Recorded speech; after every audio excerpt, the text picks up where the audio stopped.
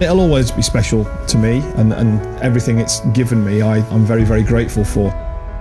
I couldn't have been more happy. There were three of the best years I had playing the game, and it actually helped me fall back in love with the game. I share that feeling of that 13-year-old boy that walked into the ground. I was a fan first and foremost, and that's sort of what drives me and keeps me going. It has been a very different place to be this year. To not have anybody here hasn't felt quite right. It's not just for the 11 that go out there, it's for the wider community, it's for people who are not back at work, it's for families. So you should realise how lucky you are to walk on the field in a knock shirt.